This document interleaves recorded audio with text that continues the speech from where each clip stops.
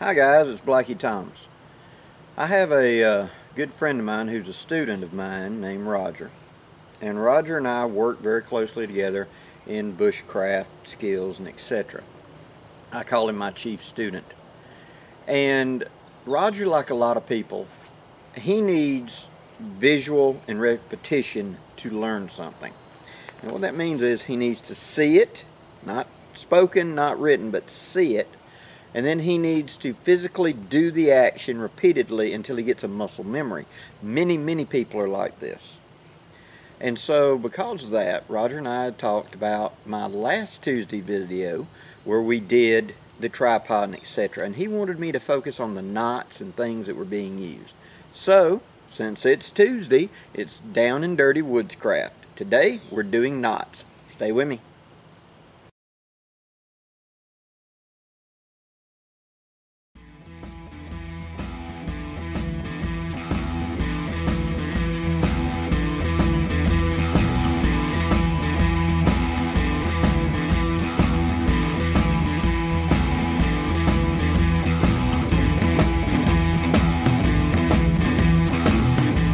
Okay, the Canadian jam knot. You're going to take your cord, however long you want it to be. You're going to tie a good knot. Actually, I like 2 knots in the end of the cord. And that's just simply an overhand knot. 2 of them real tight together. You're going to make a space of like 1.5 inches to 2 inches. And you're going to tie another knot. You can do 2 knots if you want. On the other end of the cord, we're going to tie a double knot. Okay? Now, to make this into the Canadian jam knot, what I'm going to do is I'm going to take this, I'm going to take that lower knot in my hand, I'm going to twist up and over and make a loop. I'm going to go through that loop, just like that. Now see how this cord that's on the end of that thing is laying on top of the loop, okay? Cinch it up just a little so it's fairly small. Now I'm going to take the other end, I'm going to go around whatever I'm trying to go around, and I'm going to go through that loop. Then I'm going to pull it up tight. Now what that does is it's going to cause this knot to pull down just like that until it bites against the main line. And since the cord is now trapped between these 2 knots, that's what locks it. This is what you pull to tighten the knot. This is what you pull to unlock the knot and therefore open the knot back up. So this is your key and this is your pull it tighter. This is your unlock. Okay. The square knot. We're going to start with our length of cord. We're going to go around whatever it is we're wanting to tie. Pull it up snug from the back. Now we're going to take the 2 lines and we're going to go looking at it from my point of view left over the right. Just going to cross it just like that. Now I'm going to come under between them. And I'm going to pull that down till it cinches down onto the target. Now I went left over right. Now when I come up, I'm going to go right over left. Pull it back through and I'm going to cinch it down just like that. That is a square knot. Now that knot will hold a good deal of load, but it's meant to be a knot that I can tie quickly and will be easy to untie. To untie it, if it's gotten really tight and it's hard to, you can't just grab it with your fingers and pick it, is grab either one of the leads. I like to take the lead to the left and pull the opposite direction. Bang. That breaks the knot and allows you to untie it.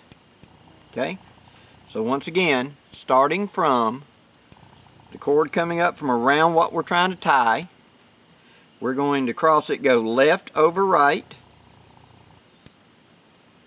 come back underneath with the one on the right, so it's left coming over right, going through the loop, pull it tight, come up, right over left, with the right cord coming underneath, pulling it down. That is a square knot. To break it, grab the cord to the left, pull back to the right, and that unlocks it where you can the timber hitch. This is when I want to tie a rope to a tree like my ridge line and be able to disconnect it quickly at the tree. Okay? You're going to go around the tree. You're going to have a length, and this is the long end that's going to be going back to my tarp. I take my short end right here. I go over the top, come back underneath, and I'm going to take this excess and make a loop. And I'm going to wrap that loop 2 or 3 times around the cord. Now, when I pull it tight, just like that, it's pinching and biting it. Let me turn around and let's show that up close. See, the loop, it comes back and the excess has been wound between the knot and the tree. So now it's holding. The tighter it pulls, the tighter it's squeezing it against the tree. Thus, it's not going to slip or let go.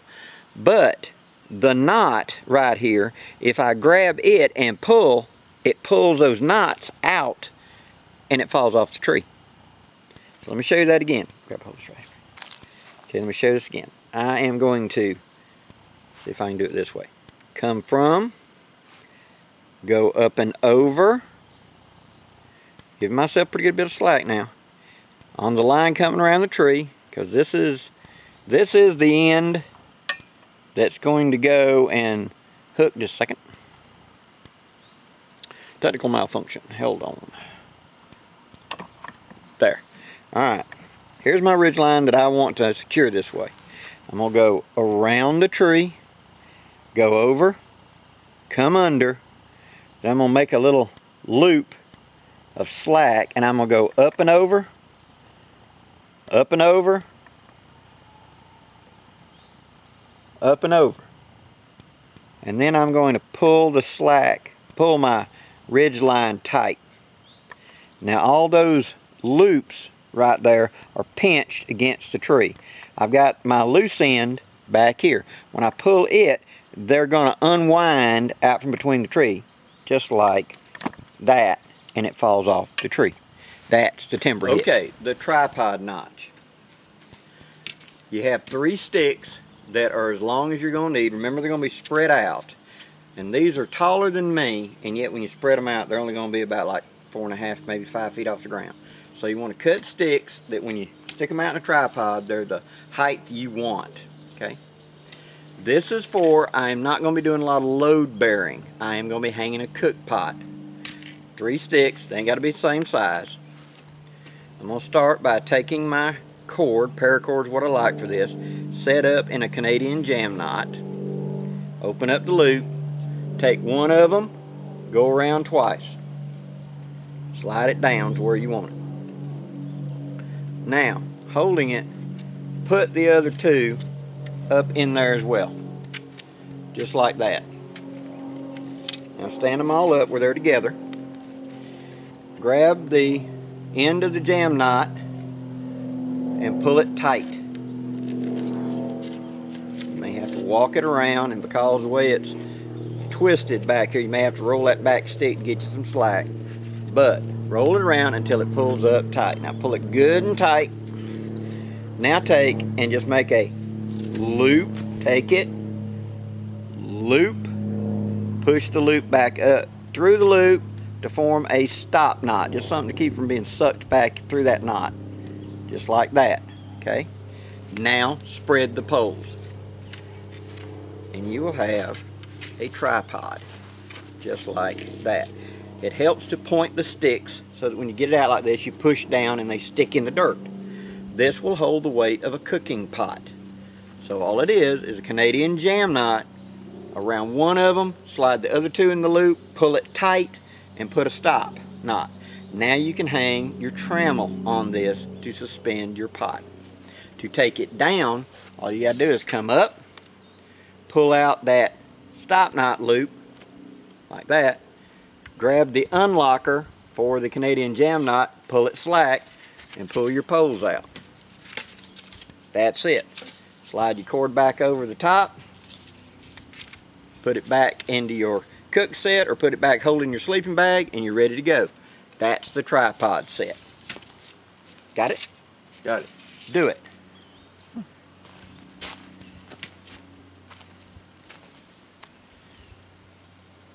Alright. So some slack. Mm-hmm. The poles. Take the poles you're not going to use, lean back against you.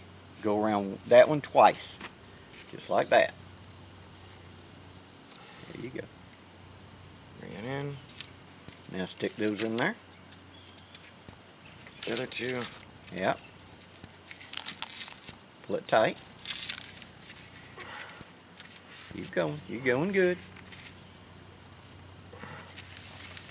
Hold on. Go. Wait a minute. Let me look at this. Go that way. Oh, okay. Yeah. Go that way. There we go. Pull it good and tight. Yeah. Now put your stop knot in.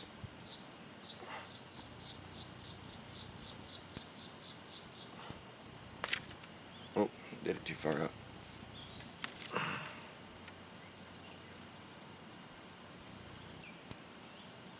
That's good. There we go.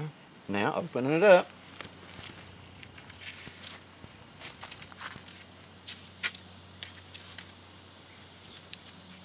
Push them down dirt. That's all there is to a tripod. That will hold the cooking pot. Tripod ready to go. Now, take it apart.